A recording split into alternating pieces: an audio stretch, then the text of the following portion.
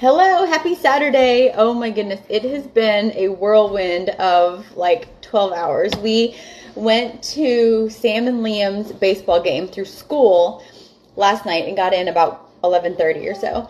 And then slept like 6 hours. Woke up, unpacked the bog bag, repacked the bog bag.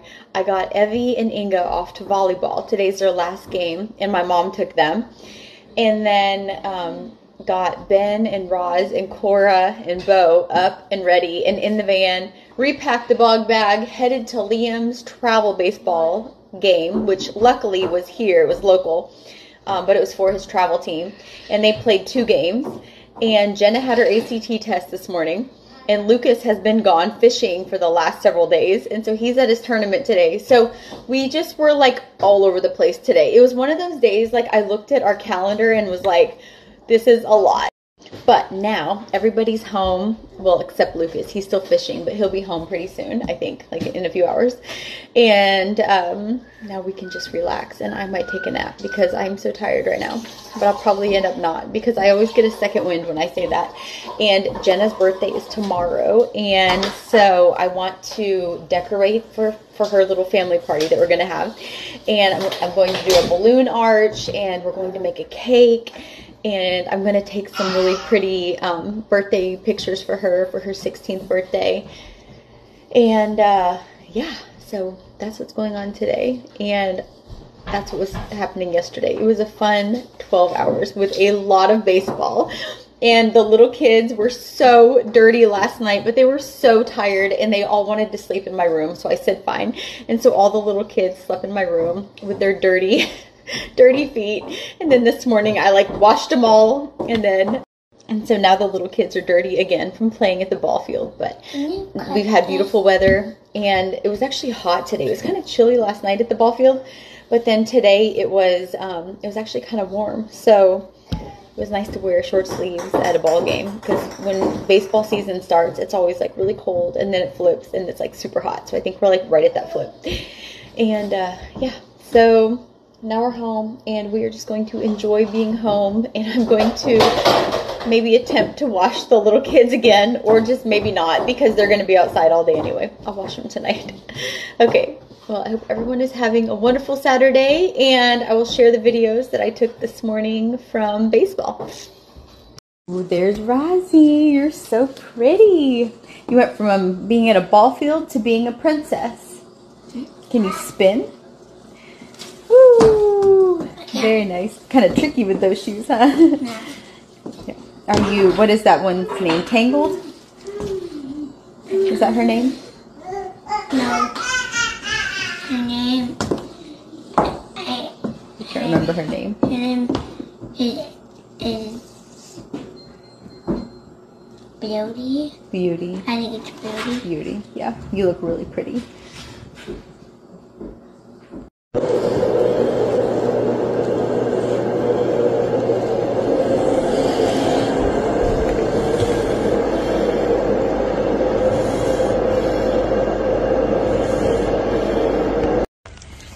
You look ready to start the day here.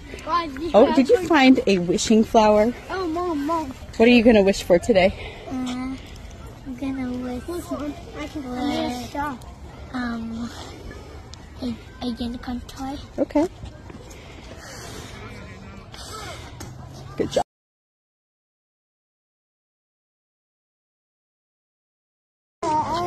Do you want banana? I say banana. You need to get close. Let's go. Bring it.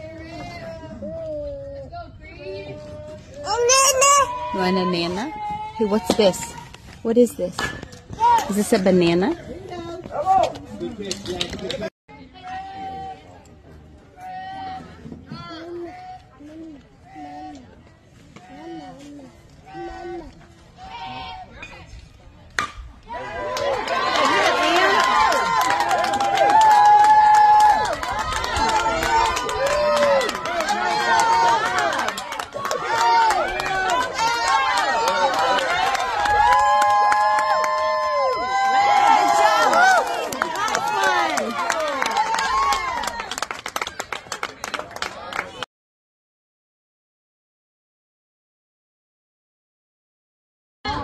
Just licking the poles.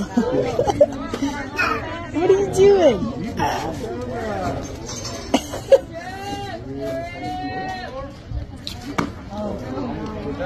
Now you're ready.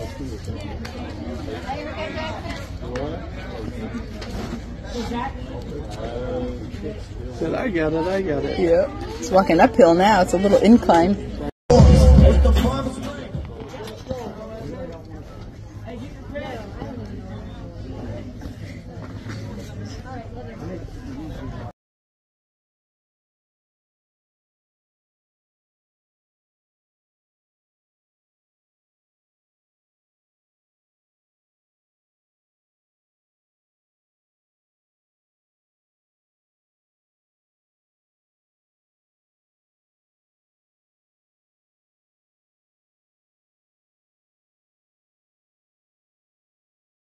So check out this idea. So you guys know we use a lot of paper plates. Well, instead of paper plates, we're going to try this. So Jenna showed me this idea. These are just like plastic trays that you see like at delis, okay?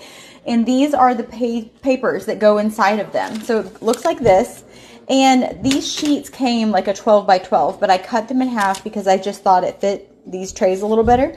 And then inside of these, you can put whatever. You can put like a sandwich or chips or nuggets and fries or even eggs and fruit or just whatever the kids are eating can go in this basket. And then whenever they're done eating, you can just throw this piece of paper away and these can go back in the cabinet to be reused. And so this way, I think a sheet of 100 of these was like $6, I think. And so I cut them in half. So I have 200 sheets here for $6.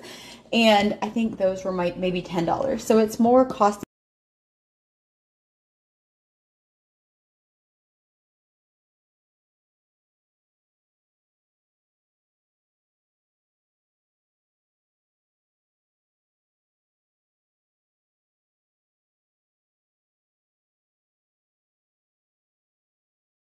We received a bow shipment from Little Poppy, and these are so cute, just perfect for spring. And the girls love wearing Little Poppy bows. Pretty much every bow you see in their hair is Little Poppy. Like that's all we wear is Little Poppy bows. And they have larger bows and headbands for older girls. And then for the younger girls, they have different clips. They've got their larger clips and they have their smaller clips. And then they have their headband option for little girls who either don't have hair yet or if you just want a headband option. So we always love wearing their Little Poppy hair bows, and they're perfect for every season, and I love how they coordinate and they mix and match. And these are going to be perfect for spring, and I know that you guys are going to see these in the girls' hair probably as early as tomorrow.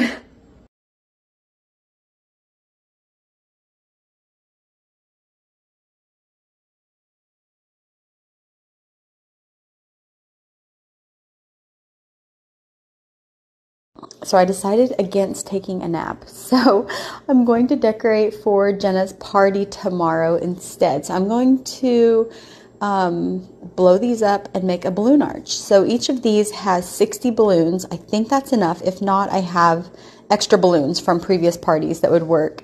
So I'm going to go ahead and start making a balloon arch. I'm using that new method that I discovered a few birthdays ago that has saved me so much time, and the balloon arches look so much better. So here we go.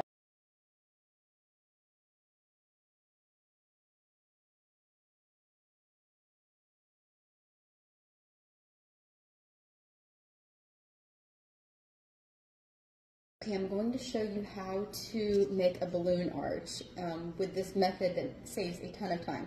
So you get your automatic balloon pump here, and you put a balloon on each of the pumps, and you push down, it goes up, and then instead of tying them separately, you tie them together. So that saves time because you're not tying two balloons, you're tying one time, but you're tying them together. And then you do this again with another combo, and it really doesn't matter the combination. Like, you can choose any four. You can just choose whatever colors you want, because once they're up and they're all together, they blend and they look really good. So you have two different like bundles here, and then you wrap them around each other like this, and so you make you make like a cluster of 4 like this, and then too long you have a bunch of little clusters of 4. So then what we're going to do is we're going to get our string like this, and we're going to just wrap this string around all the clusters to tie them together. We're not going to really tie them together. We're just going to wrap this around to make them just be together. So right now I'm still blowing up balloons, so I have a lot to go, but that's kind of the process.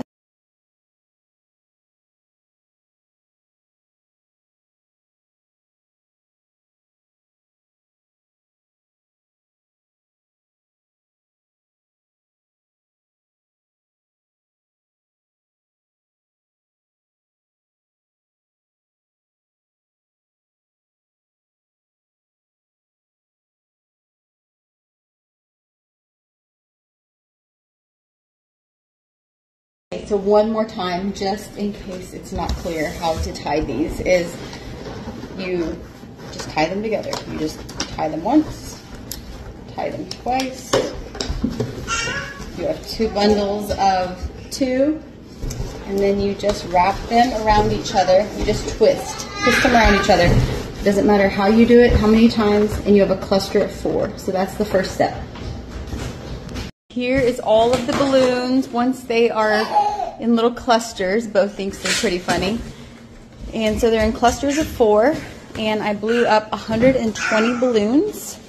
So now I'm going to get a string and just kind of go through them and just tie them together.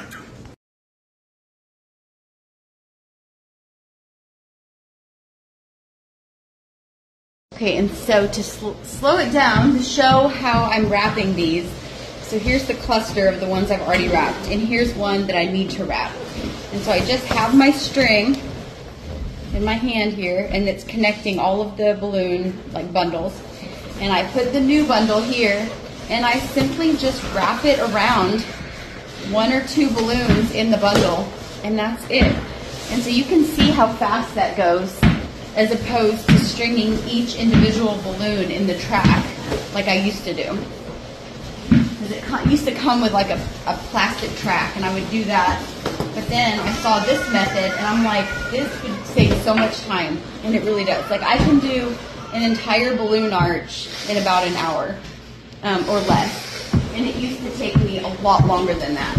So this balloon arch is going to be a big one, which is appropriate for a 16th birthday. But anyway, this whole balloon arch is probably going to take less than an hour to do. So I've got all the balloons strung up. So next what I do is I cut the string, and then I add the string to the balloon arch like every 3 feet or so. I'll add just like a segment of string so that I can then tie it or tape it to the arch. So we do enough balloon arches that I finally just put some nails above the trim. You can't even see them, but there's nails like there, like tiny ones at the top. And so then what I'll do is I'll get the string that I'm attaching to the balloon track, and I'll just secure them to the nails on the arch.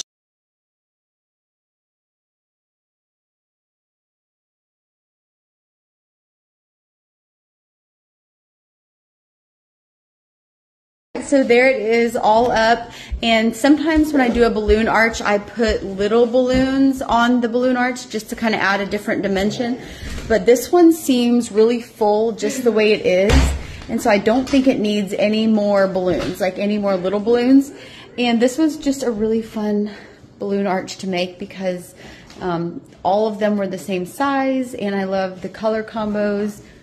And yeah, it will be up there until tomorrow when we celebrate Jenna's 16th birthday.